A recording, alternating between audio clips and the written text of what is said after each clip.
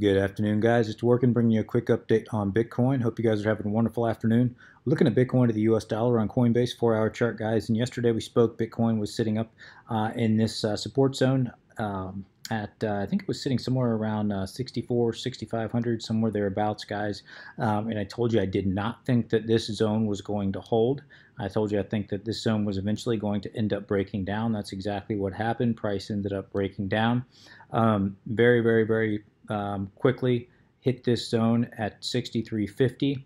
I warned you about. I said that might end up holding, but I wasn't sure. I told you if that broke down, then more than likely it was going to drop back down, possibly to 6,000, at least to this 8865 fib level. Price came down, hit a perfect hit off the 8865 fib, and then bounced right back up. I was going to, excuse me, guys. I was going to short it from this 63.50. I told you guys if it dropped below 6,300, I was going to short it down to 6. I ended up not making that trade just because I wasn't in here, but fortunately, price broke down. Didn't quite make 6,000 anyway.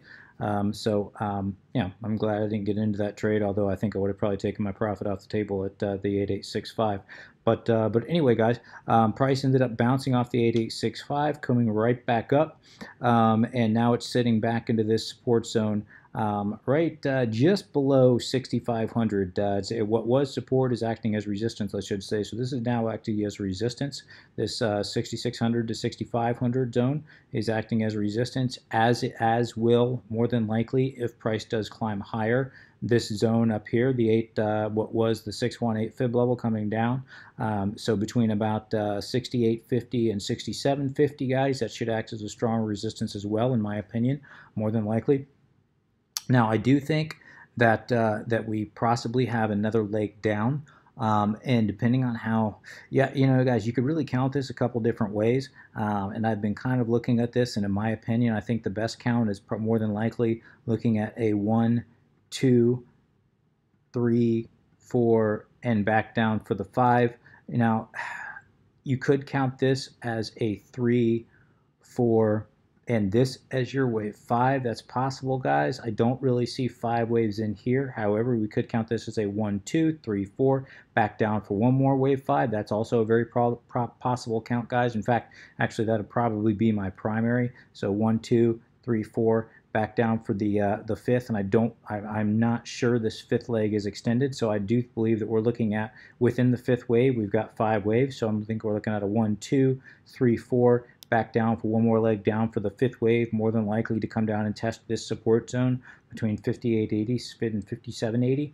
Doesn't mean that has to happen, guys. Just means, in my opinion, I think that's very likely. Unless we get an influx of volume coming in, there's a good chance we're going to come back down and test this support zone. Again, doesn't mean it's going to happen, guys. If it does end up coming down, testing this support, guys, we might be looking at a double bottom. However, most bullish scenario is within this microstructure. If we disregard this over here and we look at just this microstructure here, we can see that price came down here before, almost created a perfect double bottom from this point to this point. So if I count this as my double bottom, and now we're bouncing up from that double bottom, that's a possibility.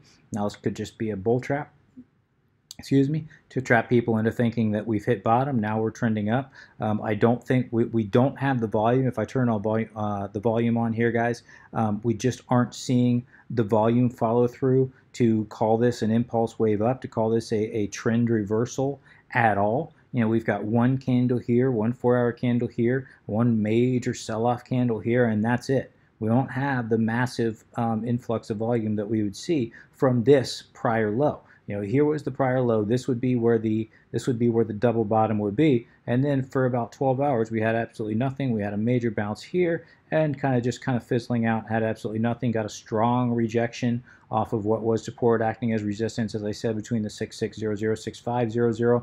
And if I blow this up and we look inside this smaller microstructure here, so if I go swing high, swing low from this, we can see price came up, hit the 236 fib level initially, couldn't get through. Finally impulsed up from there, not impulse, but finally bounced up from there. Now it's hit the 382 and had a very strong rejection. Now it looks like it's coming up and may test the 382 again.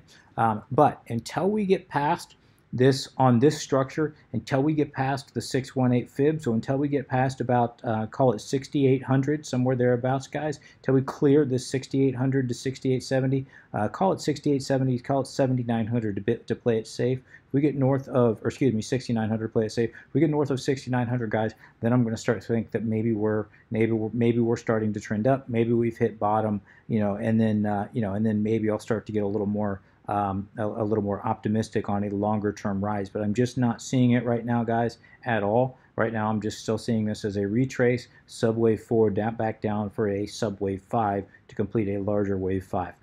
So in my opinion, guys, that's kind of the way things are looking right now. I've got a little more of a bearish outlook overall, even though we might still see some temporary increase in price. Coming down here, looking at our indicators, we can see our stock RSI. This is on the 4-hour. Stock RSI sitting at around 42. Not looking, yeah, still, I mean, a little oversold. Not actually not oversold, but kind of trending up. Nothing real impulsive looking. We can see the RSI hit bottom, slowly trending up, but not that major bounce and reversal that we would hope for. That would kind of indicate that we were entering into strength. Actually, not at all. It's just kind of meandering over here as we sit at about 35, somewhere thereabouts. We come in here, look at the daily stock. Hasn't even moved. Still very, very oversold, guys. Looking at the RSI, sitting somewhere around 36, somewhere thereabouts. A little bit of a bounce off the bottom. Nothing real impulsive looking at all as of now. If we look at our MACD, again on the daily, still looking at no signs of reversing course, guys. Just the signal line, MACD line, just trending down, straight down. Just looking extremely, extremely bearish so far, guys. Remember the big picture, though, guys. Remember the big picture. I've warned you guys. I told you guys about this many, many times. I told you that every single time we've had a rally, this goes all the way back to December's high. Every time we've had a rally since coming down from December's high, the first one went up, looked very, very impulsive, and then just crashed down. Second one went up, still looked fairly impulsive, but you can see the trajectory was just a little more leaning over to the right, a little bit weaker, came back down, crashed back down. Third try, came up, a little impulsive, but also a little weaker, still kind of trending a little more sideways than these last two, and then came crashing back down. And then this is our fourth attempt, guys, where you can see it still was even weaker than the prior three, moving more lateral, moving more sideways than up, and now we came crashing back down. The good news is, this normally we were having a longer correction in between, and this kind of just came up and came right back down. The time span that it took to crash from this high to this low, it's gotten back down very, very quickly. So some would say that might be bearish. Some would say it's just immediately turning around. I would say that it looks like the market is trying to correct as quick as it can, preparing for that larger bull run in the future, guys. So, I mean, the quicker it can get down, the quicker this market can bottom out, the quicker that we can get rid of all the sellers and start entering into a buyers and get a more sustainable bull run. Okay, if we look down here, I pointed this out yesterday, we've got this demand zone between 57.75, 53.30. If this demand zone ends up breaking down, guys, our last hope is going to be this ascending support that's been in play for quite some time, guys. This will be kind of the last resort before we come down to our bottom support zone between 4700, 4300. I'm hoping it doesn't get that low. I do think that would I do think that would probably be the bottom if it does get that low, guys. We're going to see that if we look at our volume profile, we've got quite a bit of a gap between this the bottom of this demand zone at 53.30 and the top of this support between 5700.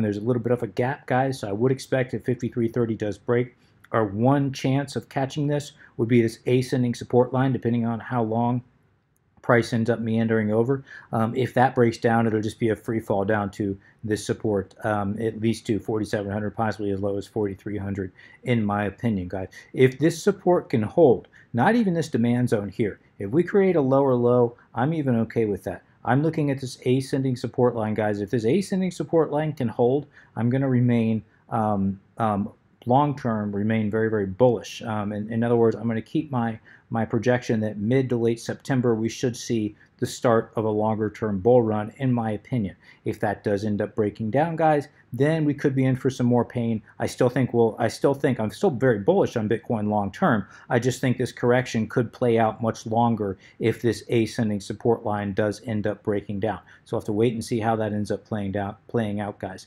But things are moving quicker than they have in the past. If I come in the past here, guys, many people have pointed out we've moved sideways for so long. In the past, after major bull runs here, moved kind of sideways for, since 2014, 2016, almost 2 years of sideways movement before it started moving back up. Yes, that's correct, but who knew about Bitcoin between 2014 and 2016? Nobody. The more people that know about this, guys, the quicker the market is going to move. Now we've got people with institutional money wanting to get into Bitcoin. It's just a matter of time before that's going to happen. So I hear some people saying this correction could last at least 2 years, and they're basing that on prior history. I don't think that's the case at all. I think the longest this thing lasts, maybe the longest until the end of the year. Assuming if ETFs don't get approved in September, that could elongate it into possibly the beginning of next year. But I think that would be it, guys. I think the beginning of next year would more than likely be it, and then we're going to see the bull run that everyone is waiting for. But in my opinion, I'm still optimistic that the end of September will be that longer-term bull run. Okay, as we look at the Bitcoin, look at our moving averages and exponential moving averages. Bitcoin price has risen above. This is on the 4-hour, has risen above this 8-day moving average, exponential moving averages. Price is right above. That's now acting as a little bit as support. Ideally, I'd like to see price rise above this 21-day EMA. If we can get above the 21-day EMA, that's generally a good indication of a shift in momentum. So we'll have to wait and see how that plays out. We come out here, we look at the daily. We can still see the Bollinger Bands are still stretched. We're still sitting at the bottom of these Bollinger Bands, guys, just kind of sitting there, not getting much of a bounce at all. We'll wait and see how this, so far the daily candle looks okay, but still not seeing a lot of impulsive moves. I don't like that we had no real reversal candle here, guys. If this really is the reverse that we were all hoping for, usually you'd see a nice bottom reversal candle. We just haven't seen that at all. We've got no indication that this thing is reversed course at all. So I'd like to see more of a greater sign that we've hit bottom. And right now we just haven't seen that, which tells me I still think we have yet to hit bottom. Again, I could be wrong. I hope I'm wrong. And if I'm wrong, I'll be the first one to scream it from the rooftop, guys. I am a bullet heart. You guys know that by now. But right now, in my opinion, I still think there's a good chance that we are going to come back down and test at least 6,000, again, in my opinion. We've got the 8-day EMA on the daily chart, just rose below the 50-day moving average. That's a very, very bearish sign. 21-day EMA has risen below the 55-day EMA. It's another bearish sign, guys. So things just aren't looking very strong in the market, but it doesn't mean things can't turn around, guys. Any kind of bullish news out from the SEC, they pushed the decision off till late September. That does not mean they have to give the decision in late September. It could be any time before that. Just more than likely it's not going to be later than that. So we'll have to wait and see how this ends up playing out, guys. But in my opinion, as far as trade setups, guys, I'm just going to continue to scalp trades, small little day trades here and there. Price is coming up. We're hitting this support zone here. I do think price may come up and hit this zone. If it does, I may play a quick short from this zone back down to at least the 7.86 from this down to at least 6,400, excuse me. If it hits to 67.50, I may play it down to 6,400. If we do break above this zone, guys, I think it'll be a very, very quick rise to at least 7,400. So if we break above, call it 6,900, I think it'll be a quick rise to 7,400, and I'd probably play that position. Probably conservatively get out at 63, just to play it conservative. From the downside, guys, once we bounce off this, if we end up impulsing right back down, breaking below this 63.50, I'll more than likely end up taking a trade, or excuse me, shorting it down to, in my opinion, more than likely at least 6,100. So just quick scalp trades here and there, guys, until I see volume improve. That's all I'm going to be looking for. So these are my quick thoughts on Bitcoin. If you have any comments, questions, suggestions, please let me know in the comment section below. As always, guys, I certainly do appreciate an upvote, a re-steam, or a like, depending on where you're viewing this. And until next time, guys, please trade safe. This is Working, signing out.